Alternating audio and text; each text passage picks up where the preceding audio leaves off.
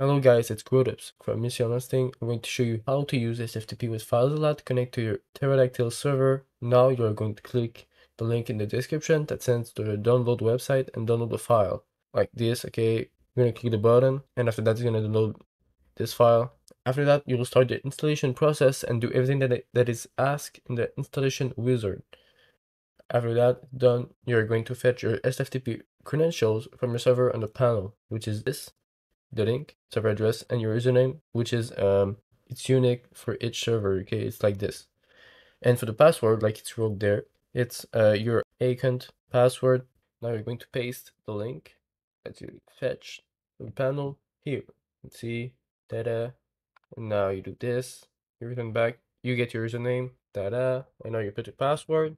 That you do connection. Yes, as you can see, it works. You know, you can have this.